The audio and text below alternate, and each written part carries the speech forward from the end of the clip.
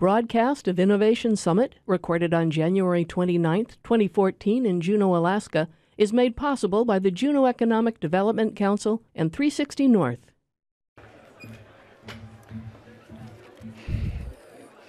Thank you, everybody. The reason for giving you a break was so that we could fill up the front tables, which wasn't, here they come, all coming to the front tables. While you're coming in, this agenda, when I was highlighting what we have over the next few days, I didn't try to mention everything that we have going on, but there's something exciting that was one of our most enjoyed sessions last year, and that's our Innovators in Alaska panel. And this year, it's going to happen tomorrow morning. We have a fantastic edition. Not only are we looking at innovators in business, but we're also going to be looking at a few innovators in government that have done things to strengthen the private sector. But our innovators in private sector panel is very special this year, and you're going to learn a lot more about it tomorrow. But I just want to give you a teaser. We had a Southeast-wide business planning competition this year, supported by two of our partners, Ha'ani and the Nature Conservancy, and JDC and others played supporting roles. And from that, 63 businesses applied with their innovative ideas. And from those, 12 were identified. And those 12 are competing for 2 awards that will be announced tomorrow evening. But we're going to hear from several of those businesses tomorrow morning, talking about their ideas that they have for operating real businesses or expanding real businesses here in our region. So that's just a nudge that, as exciting as it's going to be tonight, go get to bed early so that you don't miss anything in the morning. You seem settled down. No success on these tables up here at all. Russell, you want to? No? So with that, let's begin our next, the rest of our afternoon. I have the pleasure of introducing Commissioner Bell. Susan Bell is the Commissioner of the Department of Commerce, Community, and Economic Development, where she oversees 12 agencies. The department works to strengthen Alaska's economy and communities by reducing the cost of energy, developing infrastructure needed to get resources to market, promoting Alaska's industries, and improving the business climate. Susan serves on the board of directors of the Alaska Industrial Development and Export Authority, Alaska Energy Authority, the Alaska Railroad Corporation, the Alaska Gas Line Development Corporation, and as state co-chair of the Denali Commission. And she's also a big sister in our community. She's an amazing woman that does a lot. Susan worked closely with Alaska community leaders, residents, ANCSA corporations, nonprofits, tribal entities, and state and federal agencies in her prior roles as the McDowell Group Principal, Gold Belt Vice President, and Juneau Convention and Visitor Bureau CEO. Born in Nome, Susan has been a Southeast Alaska resident since 1987. Please join me in welcoming Commissioner Bell.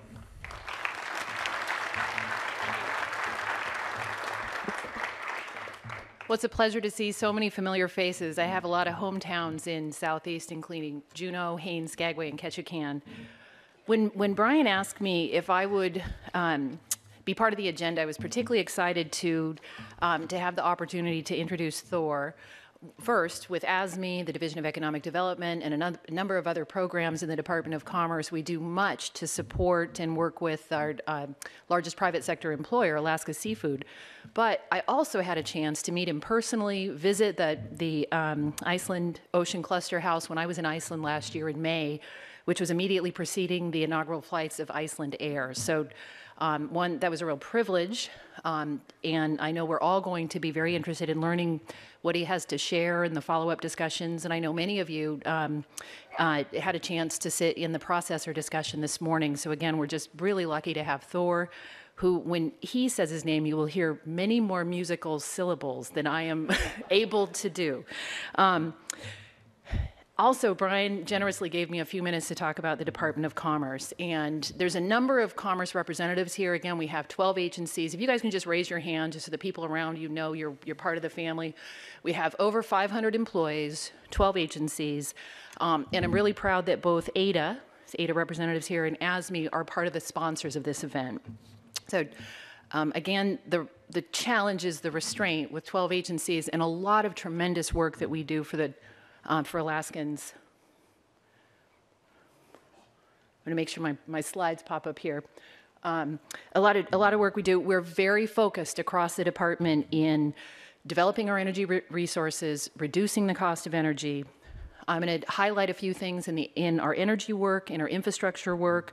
We also have a number of marketing programs. I think it's so important that we work to develop market awareness, generate demand for Alaska goods and services.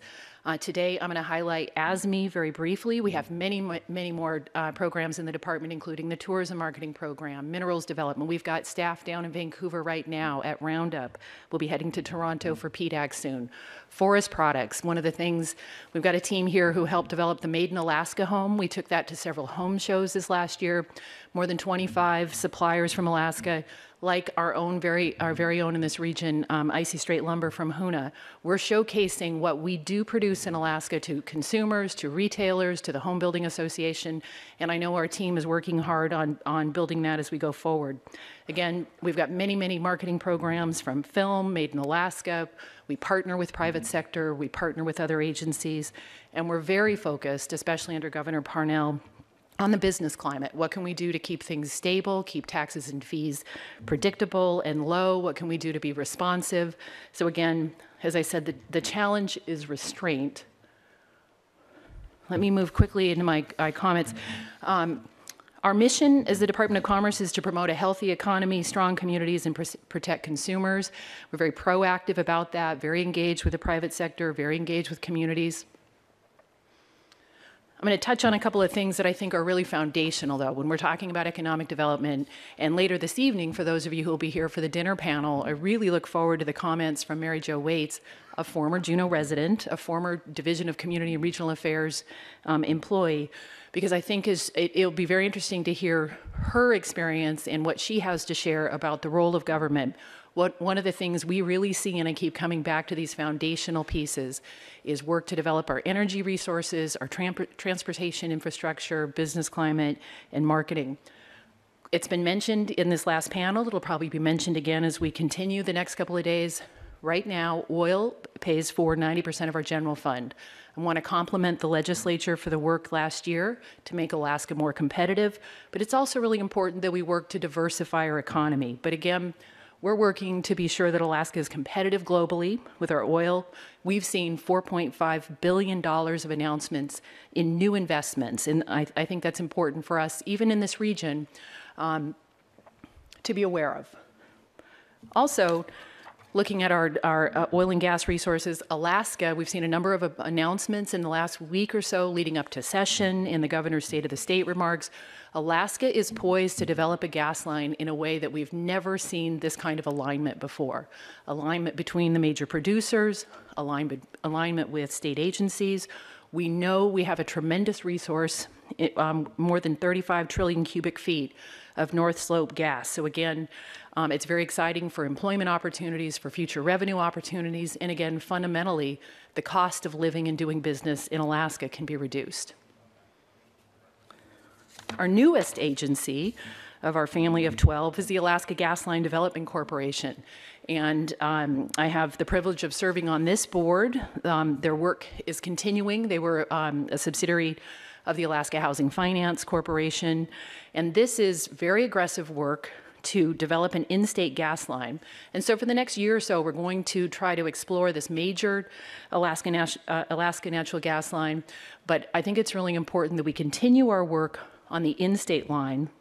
The governor has called it our energy ace in the hole, but also really importantly, the powers that were granted to the Alaska Gas Line Development Corporation, and much of the work that they're doing right now, the data, the research, the alignment, will be transferable if Alaska is able to succeed in getting an equity stake in the major gas line in the future. This slide, again, just touches on a few highlights as we think about how we develop our infrastructure to develop our resources, get them to market. We have a really critical role when you think of the ports, the road, the railroads, the airports, and again, the infrastructure. The Alaska Energy Authority has an important role as we look at our renewable energy resources. Here in Southeast, there's been a number of projects with small hydro around the state. We've seen biomass, geothermal, some solar, wind projects. Also a major project is the Susitna-Watana hydroelectric project, We're in the middle of the FERC licensing process, and some of you may be aware that the legislature set a goal that 50% of our electrical generation would be from renewable resources by 2025. We're currently at about a quarter of that, or not a quarter of the goal, about a quarter. And Susitna-Watana would bring us to that goal. But again, it's so important that we think about how we use the resources that we're so blessed with. Also, the Alaska Energy Authority and ADA have been working together on the Interior Energy Project. This would be in the near term, by late 2015, bringing natural gas into Fairbanks by truck. They would have a liquefaction facility on the slope, a regasification facility in the interior. And this is really important because it helps then build out the distribution system in the interior so that later in this decade, when we see a gas line developed, we'll be ready, and there'll be consumers that are ready to hook up to that. So again, lots of major infrastructure projects just north of us. We're working with the Canadian mines and are poised to expand the Skagway ore terminal. To our south in Ketchikan, the shipyard has had a tremendous expansion, more than $70 million building the. It's what you see in this top picture. For those of you who haven't been in Ketchikan, there's a whole new skyscraper there. But building the fabrication shop was critical to the Arctic Prowler tying into the fishing industry. That's a freezer longliner. The dedication was this last fall. It was really significant. It was the largest commercial fishing vessel built in Alaska, and it was built right in Ketchikan. It was a major accomplishment for Ketchikan, for the shipyard, and for Alaska, and we're poised to build the next generation of Alaska Marine Highway vessels. This week, we'll see the dedication of another ADA facility. It's the Camp Denali Readiness Center.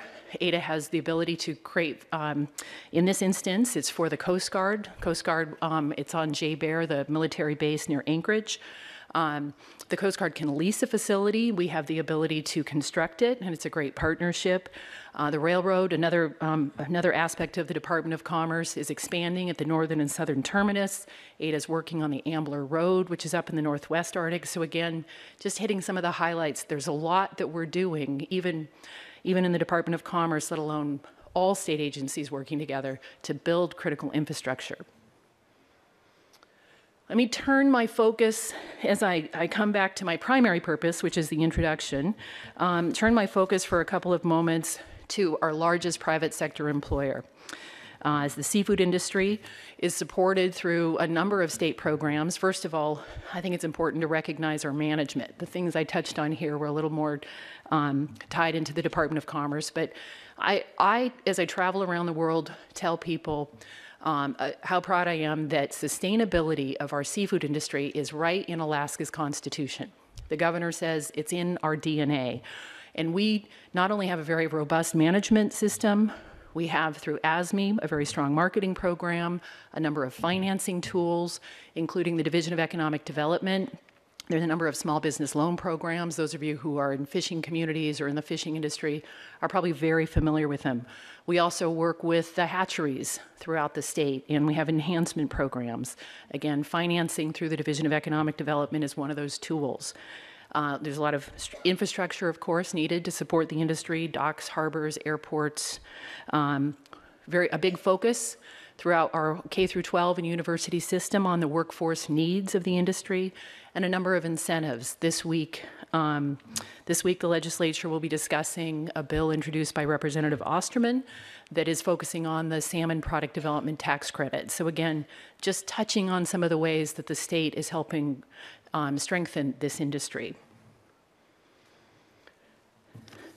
As I come to the end of my slides that are bragging about the good work our department does, let me just close with a slide that's specific to the Alaska Seafood Marketing Institute. Again, a sponsor of this event.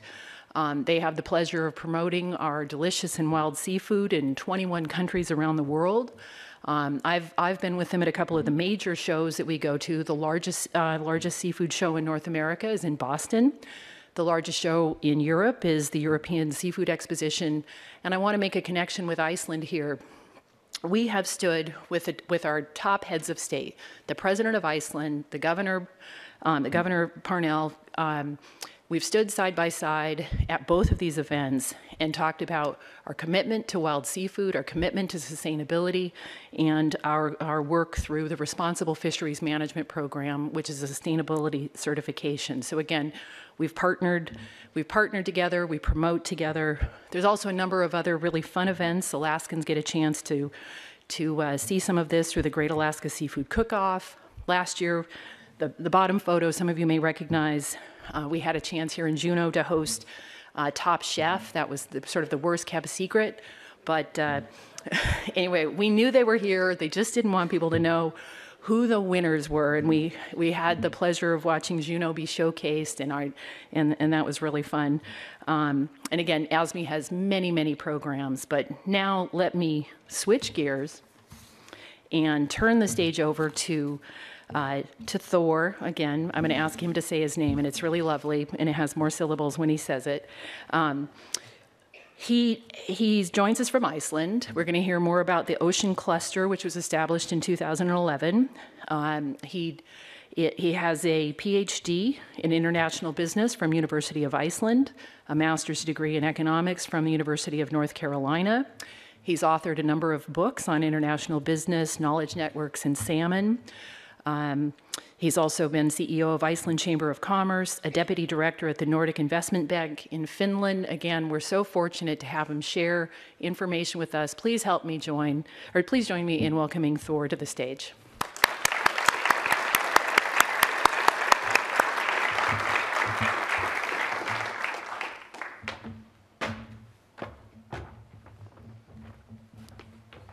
Dear friends, thanks for the nice introduction. Brian was enthusiastic enough to challenge me to visit you here in Alaska.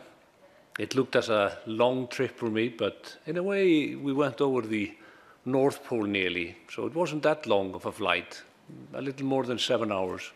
It was fairly easy. I was supposed to be having a system here, wouldn't I? Oh, there it is. So is it the right button here? Brilliant, absolutely brilliant. Let me now turn to the Ocean Cluster, the Iceland Ocean Cluster, and how we've built it. I always keep with me this bag, which sounds like I'm like a salesman, which is quite okay.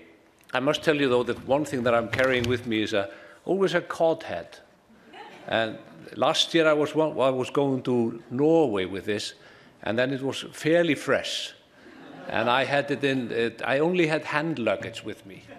So it was sitting up there on the plane. And I realized some people are saying, what the heck is the smell here? And I was really doing poker face there. I didn't show any signs of having this up there, and it worked. But it's much better now. But I'll tell you the story behind it a little later. Basically, a little bit about the cluster to begin with. It is established in 2011 as a networking company as a result of a research at the University of Iceland. And did we do this too fast? Now we have 60 companies as members. These companies are with a turnover of around $6 billion US. These numbers really don't tell anything. I mean, we have, but at least it indicates that this, for a very small society of Iceland, this is a significant part of our economy. I will come back to that a little later. I had to put this picture up, actually, because this actually represents what most Icelanders will recognize as the Alaskan, being the Alaskan lupine, the plant, which is all around Iceland. I absolutely love this plant.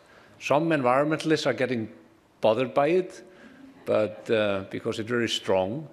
But it has actually changed the landscape a bit. Where we had sands, now there is the Alaskan lupine.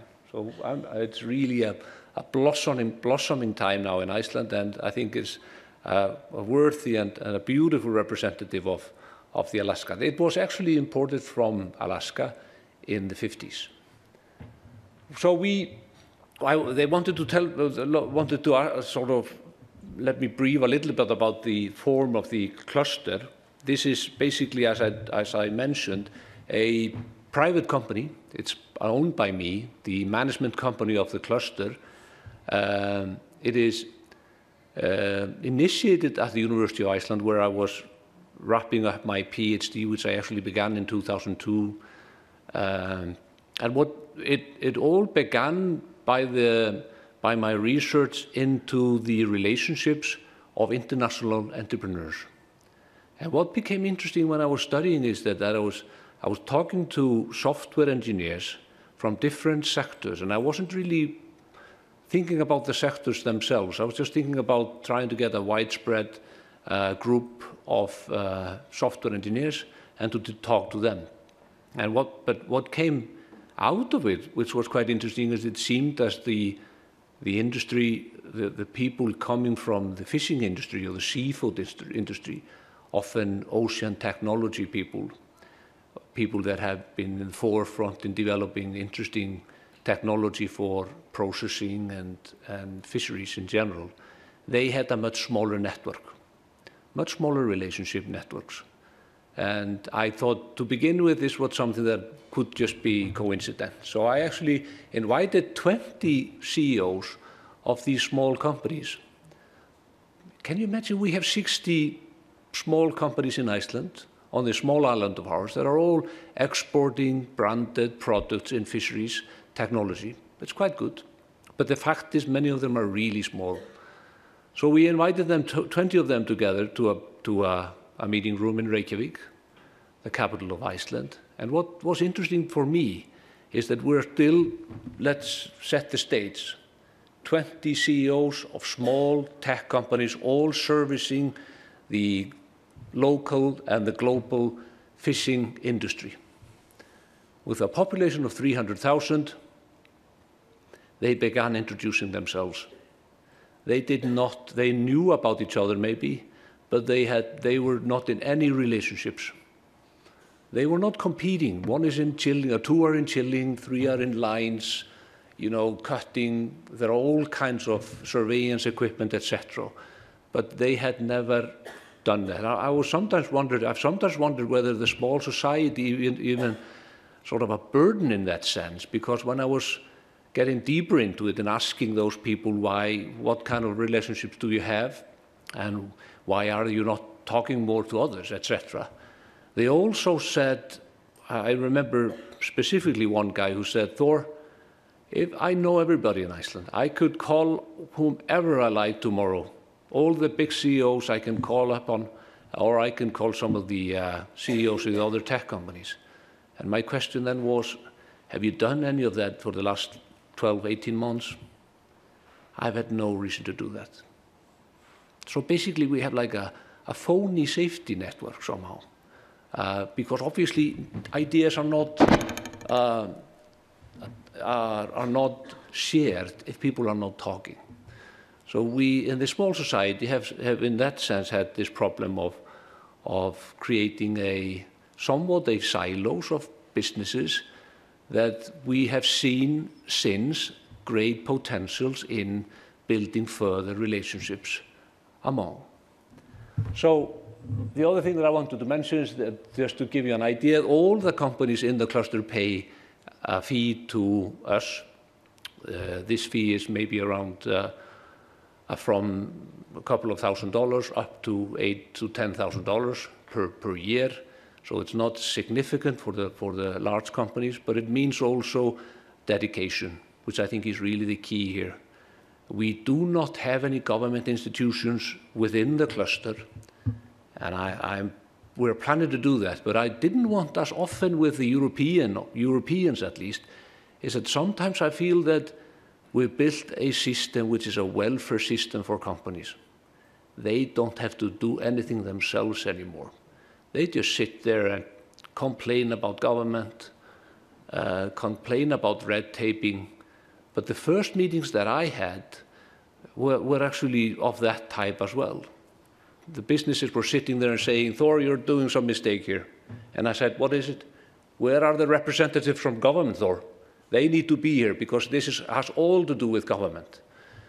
The fact is I've been in various businesses and various associations, and they are doing a great job.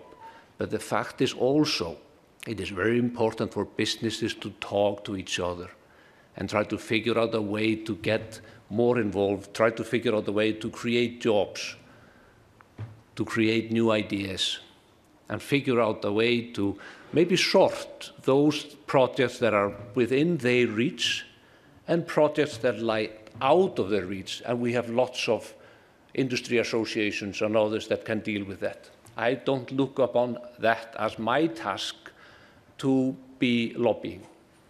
My task is only dating service for businesses. I'm probably the greatest dating service agent in Iceland, and I'm proud of it. I think it's really important to have a clear mission in that respect. So the mission for the Iceland Ocean Cluster is basically to double the value of the cluster in the next 10 years. And we basically think it is something that we can do. It will take some efforts, it will take some paradigm shifts, and that's probably a part of what is my message here today, that there is a need for a paradigm shift in this industry. And I think in many ways I will also indicate that our countries, like Alaska and Iceland, are perfect candidates for such paradigm shifts, and I'll tell you why. I'm splitting it up in three. We're first sort of setting the stage, comparing a little bit Iceland and Alaska seafood. Secondly, we'll go more into the Iceland Ocean Cluster concept, how it has been built. And thirdly, we'll look into the opportunities in the seafood industry. So just to give you an idea, in the beginning, to compare Alaska and Iceland, we did our homework. It's really complicated, though. There are so many data out there from Alaska. It's much easier for Iceland as we have only one economic statistics institute, so we can go there. But we actually had to do a lot of our own work in Iceland, though, to get somewhat clarified the numbers that we had for the ocean cluster. But just to give you an idea, this is the picture that is often depicted, and you've probably seen it. You will see Iceland there. You will see the World Catch 2011, where Alaska is obviously impressively high up there, and Iceland as well. But I want to make note of one thing that I think we have not seen clear enough. The fact is that all around us in this picture are countries that are developing countries. So in many ways, if we would be dreaming, if we would be considering those countries that might actually become what I call the sort of the Silicon Valley of fish, I guess we might actually have an opportunity there. Not to say that many of these large countries do not have a great opportunity, but we have some advantages of being developed countries with sustainable resources, traceable resources, natural resources that we can do much better with. But there's a need for a paradigm shift that I'm going to be addressing a little later on. If we look at the harvest by species, you will find a significant difference there. But at the same time, you will see that we both have whitefish. We Icelanders have pollock, Alaskans have pollock. We do not have any wild salmon. We envy you for that, because obviously the prices for the salmon is absolutely great. But the cod has always been our life. And we're kind of proud of being a cod nation in a sense.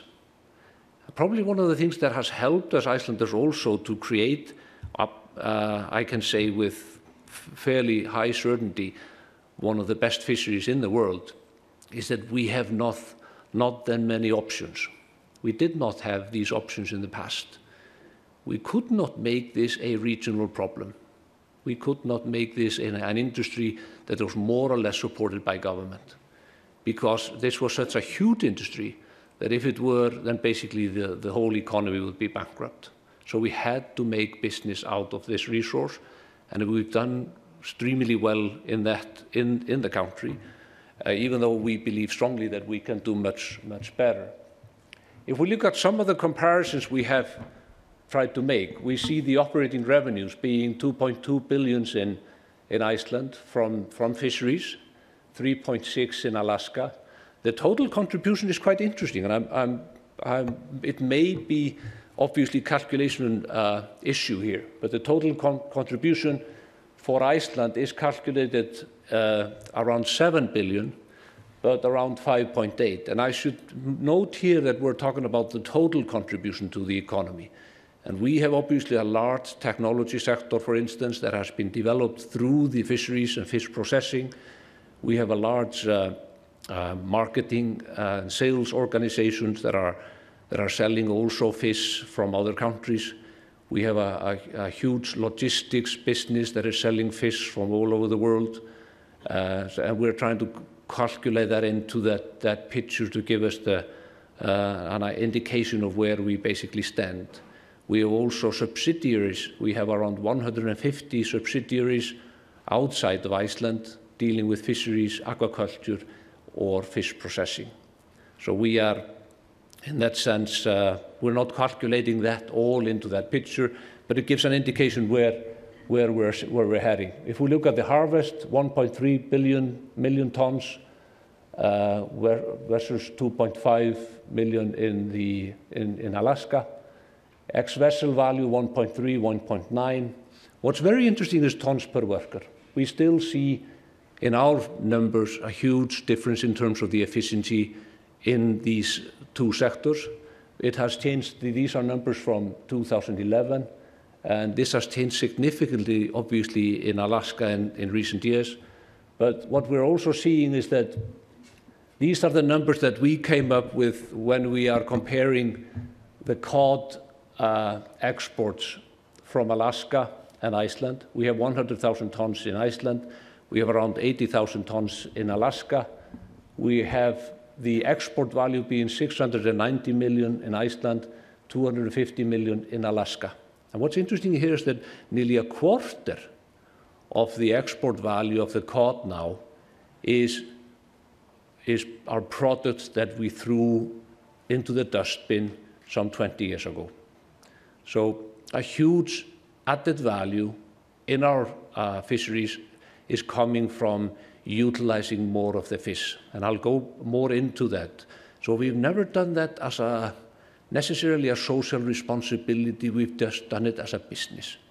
And through that we've been able to create an interesting omega business, all kinds of other industries that I'll tell you a little bit about later on. Looking at the efficiency gains that we've seen in the cod business, we were catching 460,000 metric tons in '81, but in 2011, 180,000 tons. Very sustainable business, but like everywhere else, much less catch than in previous years. If we look at the export value, this is current value. We're seeing 340 million in '81, 680 million in 2011. What this basically means is that we've been able to much more than double the value of each cod caught in the Icelandic waters in the last 30 years. And this shows us the great opportunities that we have to appreciate each fish. And we might actually, both these nations, be a little bit resource blinded. We're always talking about these millions of tons. I've begin now, because we in Iceland are always talking about these 200,000 tons of cod. I've begun telling sort of my people that these are 65 million cods. And let's treat each fish as it is deserved to be treated, which is with respect and with the idea of doing more with it than we've done before. We have natural product, we have a traceable product, and we have a sustainable product.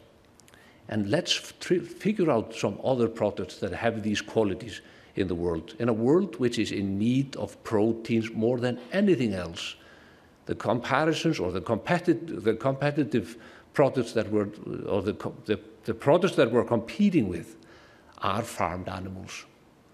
So we have an absolute advantage there that we need to make sure we are utilizing. Just a little bit about the Icelandic fleets. You see how it has come down significantly, but we still have number of small vessels. We have still a group of large vessels and trawlers, but it's come down significantly. And if we look at the number of fish processing firms, always the same trends. We see the efficiency. We still have the rule in Iceland that no one fishery can own more than 7% of the quota. And this means that we still have, I believe, very efficient companies. They have emerged, many of them, but they are diversifying. They are dispersed all around Iceland now, and they are sort of the core of the local communities around the island. If we look at the number of jobs in fish industry, this was basically the picture when I sort of began studying the fisheries. This was the pictures that were always being shown. These are the total number of people working in fisheries and total number of people working in processing. And what's wrong with this picture is that when I began interviewing some of the fishing vessel owners, they said that they are outsourcing a lot. I said, well, what do you mean? They said, well, I had some electrician working with me, but he then established a company that is working for me. But I said, he's doing the same. Yes, that's okay. But when I looked at the economic statistics, suddenly the guy previously having been defined as a worker within fisheries was now defined as a worker in services. So all the people around Iceland were saying, well, I like how you are appreciating fisheries, Thor, but the fact is it's playing smaller and smaller role in the economy, given the numbers from the national statistics. Absolutely silly. If something, it's grown. But to summarize, from the past, we have the canneries, Alaska, drying in Iceland, salteries, and then later frozen products. Today, we're focusing both nations on more fresh. We're focusing in the past, seeing logistical problems and challenges. We're seeing logistical solutions, many of them. One which we were really pleased with is obviously the direct flights between Iceland and Alaska. The overcapitalization of stocks in the past, the sustainable fisheries management models we're both proudly presenting in a global market. So we're saying seafood in Alaska and Iceland is clean, fresh, traceable, natural, sustainable, and responsible. And we should indicate that we have a lot of opportunities to further develop our industry. So let me talk you into a little bit about the IOC concept, what we call to increase value in the ocean cluster by connecting people and businesses. This is the picture that I showed you before. This is basically fisheries and fish processing. And it's very hard to begin to establish a cluster in an environment which really has flawed statistics and is also indicating all the time that this is a dying, people are saying, well, I'm proud of our fishermen, but they are getting fewer and fewer. So we're not getting into that business really. We're just going to do something completely different, a little more modern into new areas. But when we did our study, we found a completely different picture. We found obviously a lot of services, a lot of companies that were obviously still within the industry, that when we defined the whole ocean cluster, all those that were involved with the industry, directly or indirectly, we found that there are at least 25,000 jobs rather than the 9,000 that we have still within the economic statistics indications. But at the same time, we see huge opportunities. So huge opportunities that it would be silly of a nation that is proud of its fisheries not to harvest on them and work with them and try to figure out a way to strengthen what we do best and do better with it even. So that's how the Iceland Ocean Cluster came to be. And within the cluster, we have these, what I call just the bubbles. We began by mapping each and every sector within the Iceland Ocean Cluster. We found out through that mapping that we had obviously a very strong fisheries and fish processing, but we also had a huge industry which is ocean technology. We had a huge industry in marketing and sales, and a very strong industry or services in the logistics in Iceland. We had also a new breed of biotech companies. And what is the most fascinating part in the beginning for me is that we were already realizing that there were few interesting biotech companies in Iceland doing fish products. And when I say biotech, sometimes for all of us, it's like, wow, what kind of rocket science is that? So let's get down to it. Let's keep it in the picture, but the fact is we're talking about just companies that are trying to do something more with these byproducts. They may be doing beauty products, they may be doing nutraceuticals, maybe some of them pharmaceuticals. So I thought to myself, well, why not hook them up with the fishermen, with the CEOs of some of the largest fisheries, and see what happens? Because I found out that many of the fisheries were not really involved in any of the biotechs or any of the full processing of these products. So we arranged a meeting, which was quite tough. You know that those that are trying to arrange meetings with clusters, it's really tough. So what we did is that we arranged the meeting very close to some of the leading fisheries. So that's how we got 3 CEOs of some of the largest fisheries in Iceland. When I say CEOs of large fisheries, I mean really successful companies with good operating profits and sort of the pride of their local communities. So at these meetings, we got 10, or 12, I should say, young entrepreneurs introducing their ideas. Some of them had been working for a very long time on their projects and products. And it was after that meeting, one CEO of the fishery said, this is the wow effect. I had no idea. And I was saying, well, some of these guys have been researching the enzymes from cod for nearly 15 years, and you didn't know. I had no idea. He was honest enough. So the next question was, what should we do? And he said, let's invite them to my office. And there was a meeting held at his office a week later. And it was marvelous to meet the biotech people after that meeting. They've been working on these products for nearly 10, 15 years, some of them. And they said, we've never been into an office of a CEO of a fishing company. And I was saying, what kind of business are we doing? We are sitting all at these tables, at all these conferences, talking about how bad government is, when we just need to plug you. We just need to basically plug these people. And that's what we did. And what came out of it is a company now that we are very proud of, and I'll tell you a little bit about later on. But the fact is, at least, this is such an easy stuff. Being the dating service of the businesses in Iceland is much easier than I thought. Because people are just, when they begin talking, they absolutely love it. They love the idea that they are just a little shy, that's the Islander in a way, that they are not really for approaching everybody and saying, I've got an idea, I'm great, etc. So if there's some kind of a mediator in between, the magic happens. But what's the key to the success of the cluster, therefore, and cluster in general?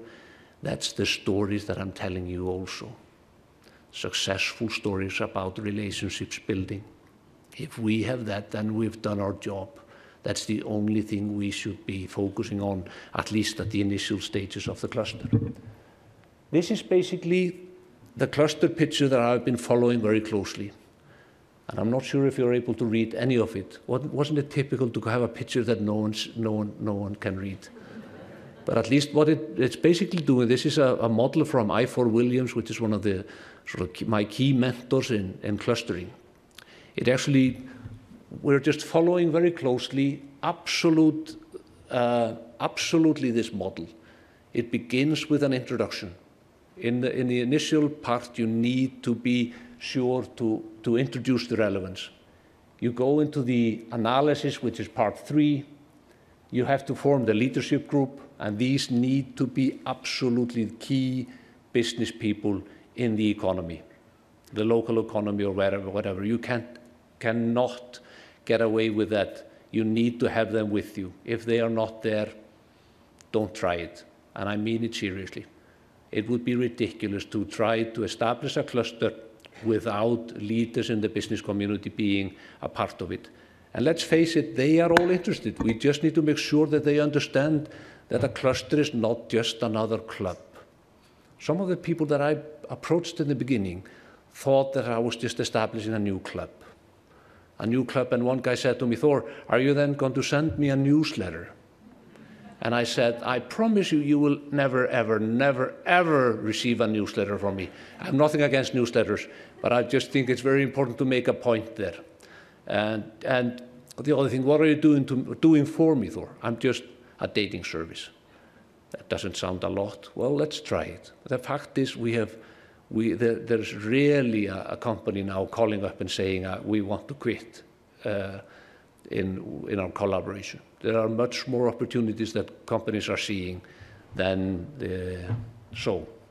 But to go on with this, the introduction of the relevance was really important. I think in many ways we should not shy away from the fact that that is really what we need to do in the beginning. And what we did in the beginning with the initial analysis and introducing the relevance was basically to go into a very detailed study about the economic relevance of the ocean sector in Iceland. And this picture presents a very important part. We received information from all the largest fisheries in Iceland regarding all their purchases of goods and services from different parts of the economy. Very complicated study, but we wanted to do it. And through that, we have the light and the dark, the light part around the fisheries being the categories within economic statistics that are really the key services to fisheries, according to the study we did. The blue would be services that are less but important as well. But what happens in a cluster, and I had nothing to do with this. This had all happened before me. So that's why don't misunderstand me when I'm saying we've had clustering for years in Iceland. It's been really successful. We just can do much better than this. But what has happened with this industry is that suddenly, because the fisheries, somehow the mentality of the fishermen in Iceland has always been, we want to be in the forefront. We want to have absolutely the best technology and the best product. I have no idea why this is the case, but it is the case.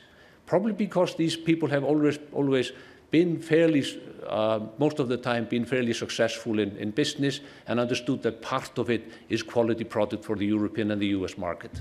So suddenly, these companies that have been servicing the fishing industry realize that they have the world-class product to go then abroad. So they begin their own exports. But what happens as well, which is, I believe, fascinating, so you will find technology doing own exports now. What happens then is the technology companies that are now around 65 exporting technology firms in Iceland, some of them basically in their garage, but with a brand and selling, they suddenly see a new breed of companies servicing them. That's the beauty of a cluster. And I wasn't there when this all happened. So it's basically always occurring. What we can do in clusters is to try to encourage people to do more of this, because we know this works. So that's basically what we've done. So what we had in the end, we at least saw the Iceland statistic indicating the size of fisheries and processing being 9% of GDP. Our research indicates that the ocean cluster to be over 26% of GDP. And it was a paradigm shift for us. It really made a huge difference. And no academic has stood up and said, "Thor, you've done it wrong. You've done the calculation wrong." So it's really important for us also, those countries that are relying on these very valuable resources and important industries to not only calculate, but also tell the media, to make sure that the media is in on it as well with us. So we have also done now sort of our estimates for the growth of the cluster from 2010 to 2025. And see, if you look at fisheries, the basic fisheries, we're not seeing a huge growth in that. we're seeing it as an important, hugely important sort of ground for the building of the growth of the ocean cluster. But everything that is going to be happening within the ocean cluster is a spin-off from that. So we're not going to be catching more fish. We are doing more with each fish. We're doing more with the byproducts of the fish, and that is shown here. We're seeing the aquaculture increasing significantly in Iceland. We're seeing the high-tech doing a lot also. We're seeing the management and consulting part. We are very careful with ocean tourism. I haven't done any detailed studies on that, but we're adding it in as a part of a very important economic picture. This, I was trying to leave it out, but I thought being after Brian did his, I needed to show that I can do it as well. So, but basically what it says, and it's really important that also for my fishermen to realize, is that we see fisheries being the low growth and a bit traditional tech. And they understand it. They know they are obviously in Iceland. If someone is high-tech on board ships, that would be Icelandic ships, and high-tech in processing. But still, there is not a room for a lot of growth in similar manner as in other areas, like in the Omega, where we're trying to move up to the pharmaceutical level with the liver of the whitefish, for instance, and the marine biotech, etc. So it's very important to map it. That's what we're trying to do, to make sure that people realize the opportunities. And it is not enough only to talk about it. It needs to be detailed research behind it. And that is, in my view, the key to a success of a cluster, that you've done the mapping right, you've done the analysis right. So now I move to the most exciting part of my presentation, which basically are the opportunities. And people in Iceland sometimes think that I'm a little too optimistic. Every third word comes out of me, opportunities. But I definitely think there are such huge opportunities in this industry that we should do more with it than we've done in the past. And I'll go through that a little bit now. What I'm saying is that we have been emphasizing stepping stones. We've been emphasizing what we call the short-term tactical agenda. And these are low-hanging fruits. And we're always running into the problem with trying to get companies to collaborate is that they come to the first meetings, as I mentioned previously, with skepticism. They have no idea what you're doing. And me now, people also think that we're always trying to get them into research and development, and they are sort of like, ooh, I'm not there really. I'm just hands-on guy doing my business. But when studying what these people are doing often, they are absolutely into R&D. They've just never perceived themselves as being R&D. But these are people in processing that are continuously, just as I had interviews with fantastic processing companies here in this town, in Alaska. They're not all from here. I think some of the companies that I've been speaking to are also from Anchorage. But what's absolutely great is that the companies that I met here were really into development. And I was very impressed with that. I thought they could talk more together, but they haven't that much, it seems. But they can at least do much more than we thought. So we are looking at the short-term tactical agenda, the stepping stones, and let me go through some of the bubbles here now. So we have the Iceland Ocean Cluster working with different types of clusters within a cluster. And let's look at the first bubble here, which is the R&D education and training. And I'm fascinated with the R&D and cluster that has been initiated here. I've always been skeptical about clusters that do not have a specific mission, but I liked very much the introduction to the cluster and the idea to say, well, research is fun. We can do research in different areas. This is business as everything else. And I think you're on the right track with that. I'm very, very impressed with that starting point. But the R&D education is really, in Iceland, we've had all these institutions working with us. One bank actually came into it, but mostly these are all the research and the universities within Iceland that are doing work in the field of education and training mainly, but also R&D. And we have some projects that have been really successful. And one thing that I challenge you to look at, which is called project sharing. This was the idea that the research institute, mainly the universities as well, wanted to do, was to try to connect students with companies. We're seeing so many students having difficulties in finding out the projects they can be working on as a final project at school. So what we try to do there is to through the internet, try to hook them up. And this has been really successful. We have quite many successful stories now to tell about students that have found projects within the industry and have become enthusiastic about the industry through that work. What we've also been trying to depict are the people in the industry, within the industry, in the project sharing concept. What I'm saying is that we're just showing young people that there's more to it than basically only fisheries and processing. There are people working in marketing in some of the largest ocean technology companies. There are people into biotech and other areas. We've also done a collaboration with schools and commercial sector to present the ocean cluster in primary schools. I've got some of the products with me that I'm going to show you later on. But it's amazing to let kids handle some of these products. One product I had that the kids like is the fish skin. This is basically thrown into the dustbin in most countries. But in Iceland, we are taking nearly 170,000 skins like these and sell them in a global market for fashion. And this is $750 per piece. Pretty good business. And you know, when the kids come, they tend to begin to fiddle with it and say, we had no idea. We are getting quite interesting questions also on the fisheries island, I must tell you. One question came from a student. He raised his hand and said, tell me one thing. Do we also catch pregnant fish? We sat there very seriously, wondered how to respond to that pregnancy testing of fish before we catch it. But we realized still that there is still work to do within Iceland to try to make sure that our youngsters are following what we are doing, etc.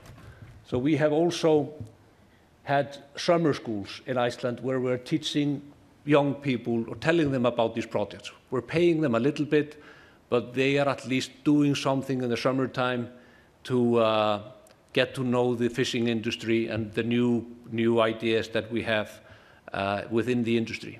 One of the greatest things we did last summer is we hired 15 university students to work with us on different projects.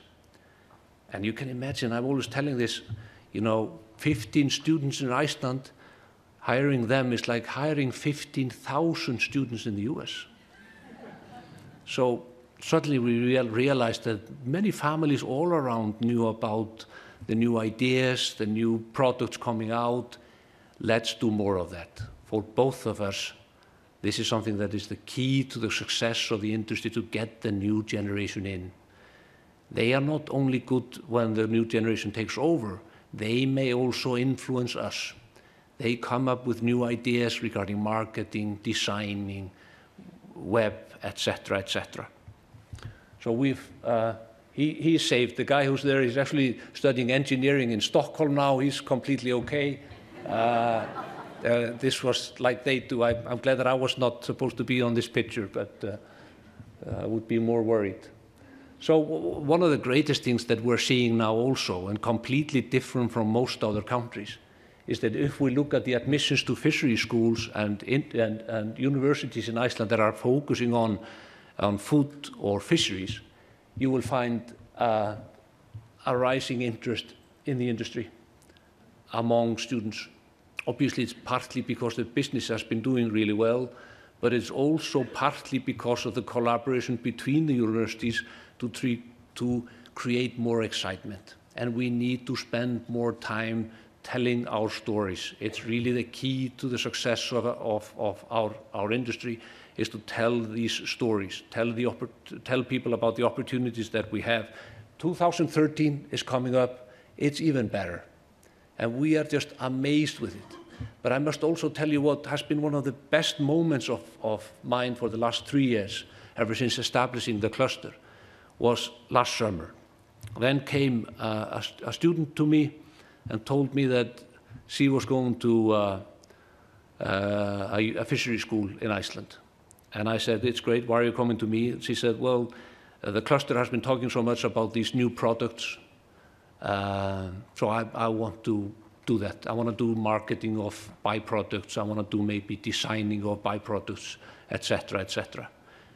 Later on, a CEO of a fishing vessel company called me up and said, well, I must tell you this is a relative of mine. And she had always said that she had no interest in doing the basic stuff that we're doing, but we were really pleased with the fact that she's going this track now due to the fact that we're trying to show a little different picture of the whole industry.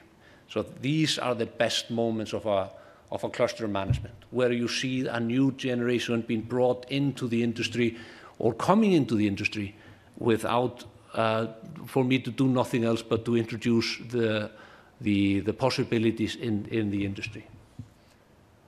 If we look at ocean technology, we have also, this has been one of the toughest group. It was in the beginning. I can say that officially, they know it, these guys, because they, in the beginning when we met, that was the handshake that I told you about. They didn't know each other. But after one of the first meetings, a guy came to me and said, Thor, I can't come again.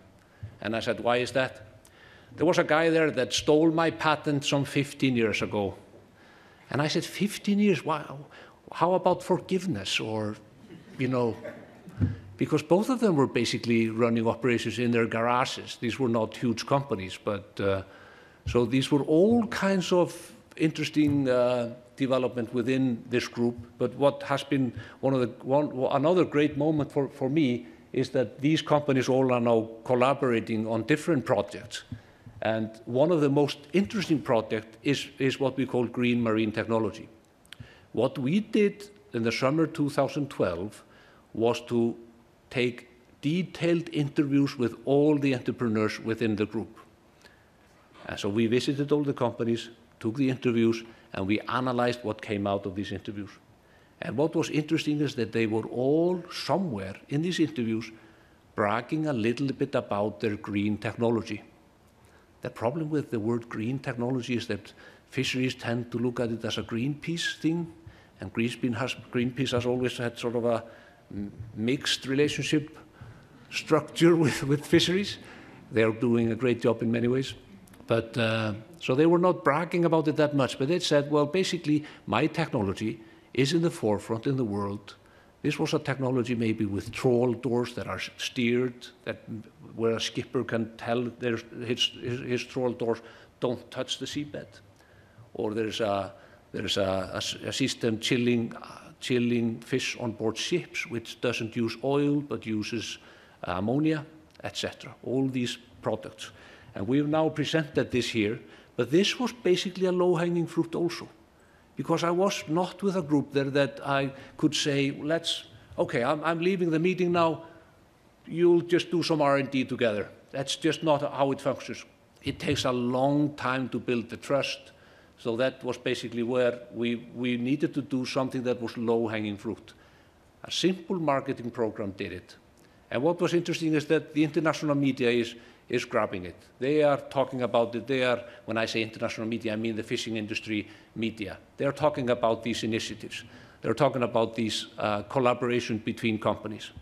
And this is basically, if you would go into the website, greenmarinetechnology.is, you will find an interactive website with a small town where you can then touch the button and go and play with it a little bit. The companies are, some of them doing fish technology, fisheries technology, I should say. Some of them are doing processing technology, etc., etc. I took this picture myself. No one understands this but myself, how important it is. This is the first time when the group, part of the group, sat down with a drawing of a ship. That is what we call now R&D. They were all with inputs. Some of them were really good in chilling fish. Some of them are some of the best in the world in fish processing machinery on board. Some of them are doing other types of equipment for fish gear, etc. So they were just combining themselves, combining efforts to make sure that they could maybe present a whole package, which would what we would call the greenest fishing ship in the world. And it takes time. But for a cluster manager to have a group there of ocean tech guys sitting together, discussing this, that is a part of what I call a possible success for a cluster. That's how we should try to work. Always try to get them together, not pressure them into doing the R&D to begin with, because all the clusters, even these fine super clusters are doing all that. We just need to be with people that are really hands-on, working on projects and hoping that we will soon, in maybe 1 or 2 or 3 years, develop into more of a trusted relationship, more R&D, etc. So that's basically the story. I had one part which is very important. This is fisheries and fish processing. This was a tough group. This is always a tough group, but it's really a challenge. We have a nice group of people now with us. Some of the largest fisheries in Iceland are with us in this group.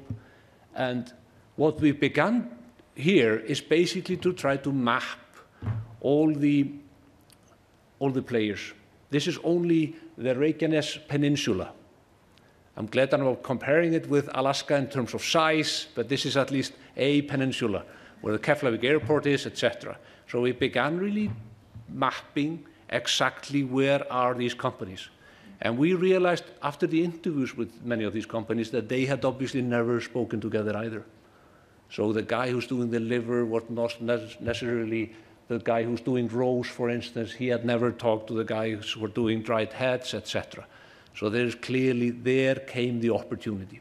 It always comes with the showing, with the analysis of the mapping of the industries.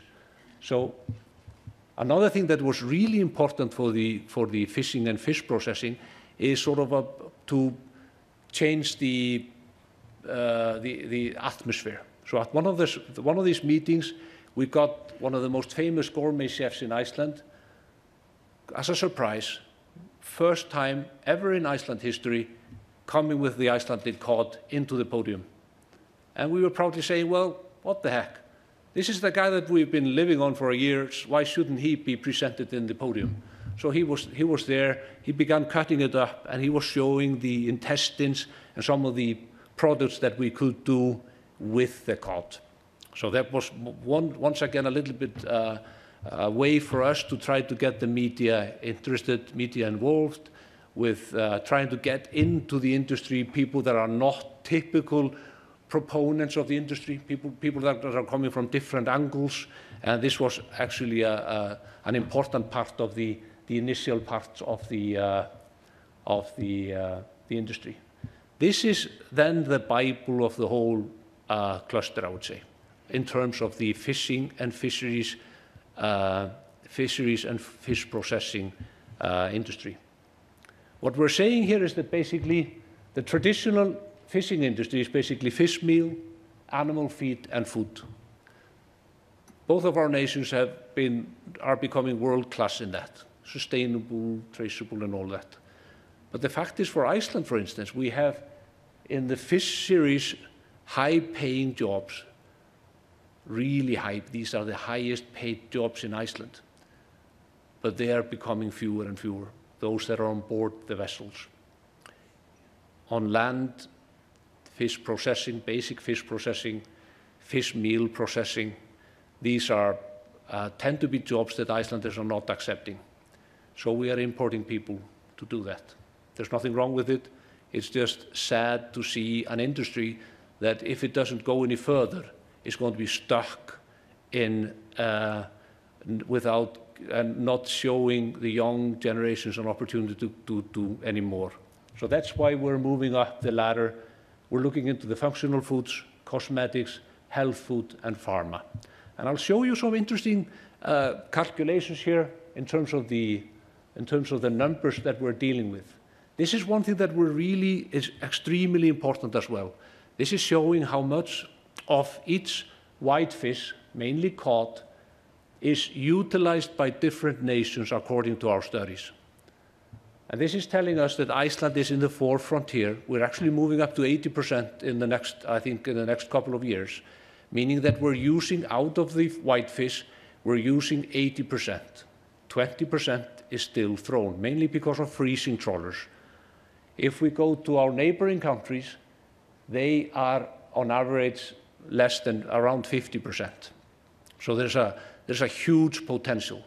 And this number, 450,000 tons, is only what's thrown into the sea or into the dustbin from cod fisheries in the Barents Sea region. Can you imagine the numbers here and the opportunities that we have to do more with these products?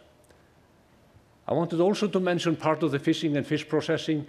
We've had meetings with the plant managers, which I think for the ocean product cluster is very important. Not only focus on the CEOs, focus on the plant managers. We've had 3 spin-off companies that we have established within the fishing and fish processing part of the cluster. And what we do in Iceland within the cluster is to initiate projects that lead to real companies. And I think it's really important to try to, if possible, to get more of the cluster companies to be involved with putting their money on the table, establishing a company, going all the way. Because companies know that. Companies are not really good at project sharing in projects often. They can do that, but this is what we've done. So we have a company now called Renova, which is a refresh center, which is now with people in processing, planning to initiate a more quality into the refreshed market. Another company that we have is called Ocean Excellence. This is a fantastic project. We have here companies within the cluster that are coming from different parts. We have an engineering company, ocean technology company specialized in dried technology. We have a company that is also specialized in engineering, the largest engineering company in Iceland. I was mentioning that. So there's a bunch of companies that own shares in this company, and what this company has already done is to set up a website. They've already done signed an agreement with Dubai to dry or to advise on the drying of anchovies and sardines. So, and this is one of the most important part of the cluster work. This is what has happened since. We're now coming up with a solution that is allowing small local communities to dry products fairly efficiently without having to invest in huge plants. So this is a container solution for drying food. The beauty here is that we are not necessarily saying that we're only doing fish. We might be doing meat or even fruits. But drying is something that we have a long tradition, longer tradition than most in terms of both electricity and geothermal power. So we're very pleased with that. We're also within that cluster working on seeing what we can do with shrimp byproducts. These might be all types of shells. This has been, and we have now 2 companies in Iceland that are getting, one is already up to a pharmaceutical level with only the rest raw material from shellfish. And this is the largest biotech company within the ocean cluster in Iceland now. That is doing shellfish. And we basically need more shells. We're talking now to both Canada and actually to Maine, New England about the possibility of importing shells. 5 minutes, does that mean? Brilliant. Wow, I'm so sorry. I'll just go briefly through it. Codland, that's the 3rd spin-off. This is the company that is really, I think, has the greatest potential. This is the company that is going to do all the byproducts. That is going to be playing with doing fish oil from the waste doing calcium from the bones and all that. We're teasing our European friends by saying the European catch is around $15 per cod. If we look at the Icelandic catch, that would be around $20. We are having a significant difference in terms of the value of each cod just by utilizing more parts of it and going very fast through it. These are the products that are in these bags. I've shown you the famous fish head, skin, and another product that I'm really proud of also on behalf of the university people are these enzymes. These are enzymes from the cod sold as a beauty product, and they are really selling well. So these are part of the products that we have. What's interesting is that, see the number that we're estimating?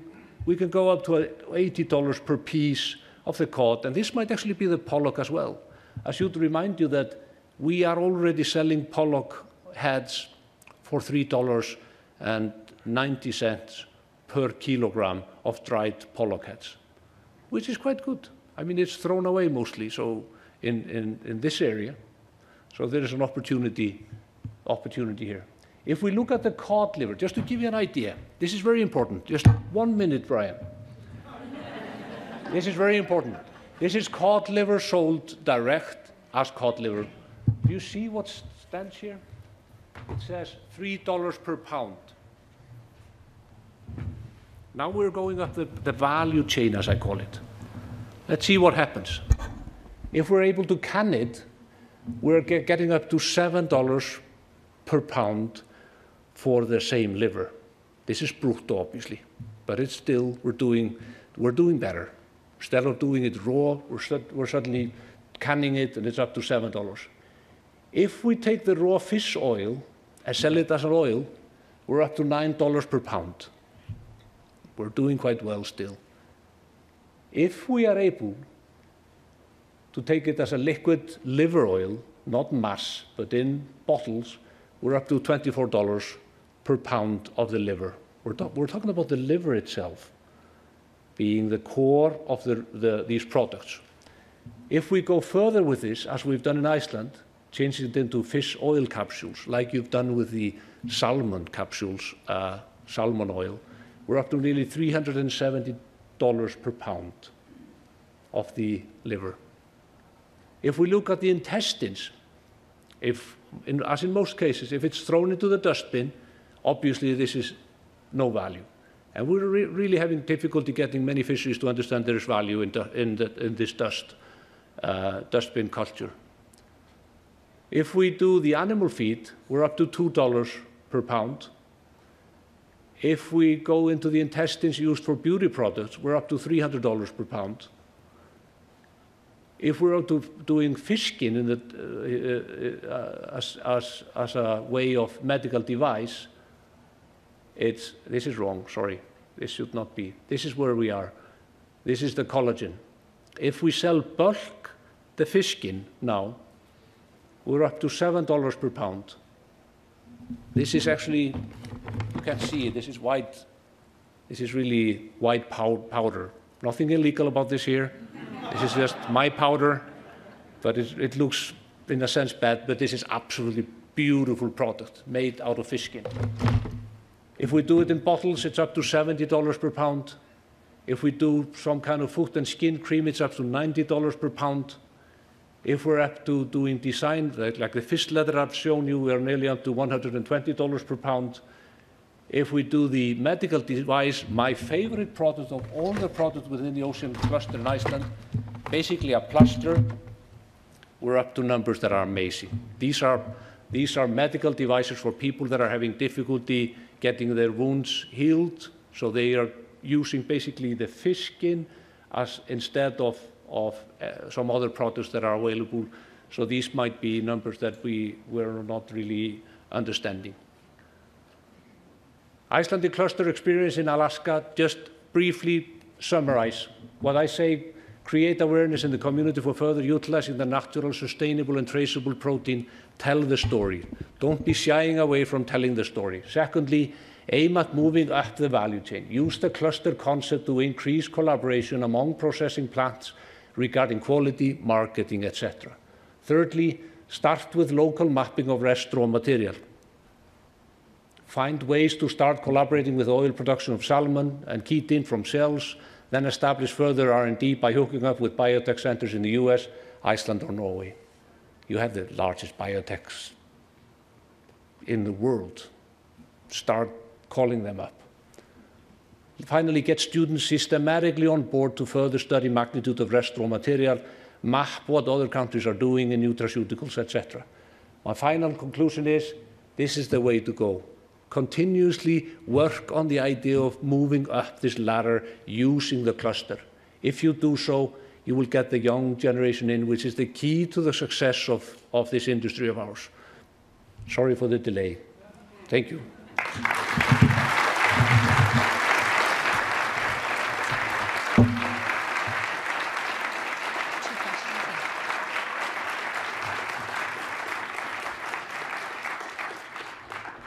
We're actually able to take a couple questions if there's a microphone in the middle there, if somebody wants to step up now.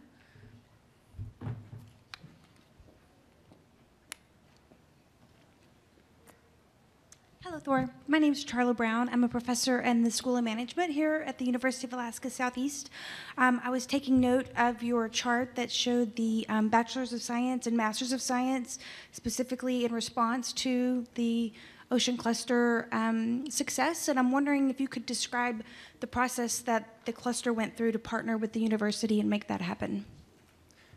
Because I'm assuming the university needed to respond to your findings. Yeah, good. I think the most important part is that we didn't do a lot ourselves. It was basically a collaboration between the universities. There is also a research institute in Iceland that's called MATIS, which is in fisheries, which is very much involved with the university. But the main emphasis of the group, of all the universities, was to, by collaborating, they were able to get the message across through the media much more than we had been successful before trying to do it on our own, that there was an industry out there that is growing, there are lots of opportunities there, and we need food scientists, we need engineers, we need people that have skills in various parts of the new fisheries. So basically the collaboration was there. It wasn't so much regarding the curriculum of the universities, but more in terms of creating awareness among people regarding the opportunities in the industry. Good question. Since you hit a tipping point at some point where you were dragging people along, and then you came to where there was a change in their DNA or their culture, and then all of a sudden now you're running to keep up with them. So, I mean, is that sort of true? I mean, at some point do they just start getting it and they start thinking like you do? Oh, this was absolutely a brilliant metaphor. One of my favorite authors, actually Tipping Point, the author of Tipping Point. So I actually completely agree there. I am not the owner of that, surely, but that is basically happening, I think. And one of the key successes is that we were able to bring people in, the leaders of business are into it, and they are basically becoming the owners of the concept. So they are now standing in an audience, fishermen that have always been known to be talking about fisheries, and one guy actually stood with a pill, omega pill, and he said, I may actually become a pharmacist within 10 years. This is what we could call tipping point. These are the most important tipping point when you're taking a traditional industry, even though I'm not sure whether we should be focusing on the fishermen as being the new pharmacists. We need to get the biotech industry much more into the industry. But at the same time, it's absolutely wondrous to have leaders within industry that do that. One more question? Yeah. I'm very impressed with your value added to the waste streams. And one of our issues here in Alaska, and specifically Southeast Alaska, with a lot of our isolated communities and our fishing industry, is we have a massive influx of migratory species all coming in at once. And that's one of our greatest issues with our waste stream. We don't have the ability to handle that much waste. How would you recommend kind of spreading out the ability for value-added waste products with our massive influx seasonally? Does that make sense? Yeah, definitely. It's a very tough, it's a challenging task, but what we're trying to do at least is to come up with solutions that are fairly efficient and economical.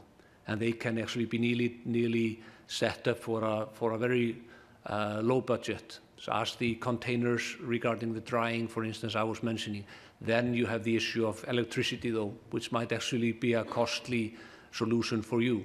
But we know from Norway, for instance, where they are beginning to collect a lot of waste from many of the agricultural, from the farmed salmon. They are doing it by ships, collecting it into one place. This is very expensive, but they say the future is bright for this. So logistics play a key role here, and there are solutions. But these are all issues that are mentioned that make it more complicated than in the case of the Icelandic, where we have a very stable industry all year round fishing.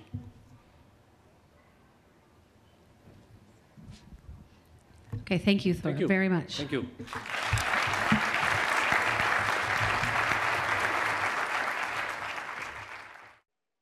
Broadcast of Innovation Summit, recorded on January 29, 2014 in Juneau, Alaska, is made possible by the Juneau Economic Development Council and 360 North.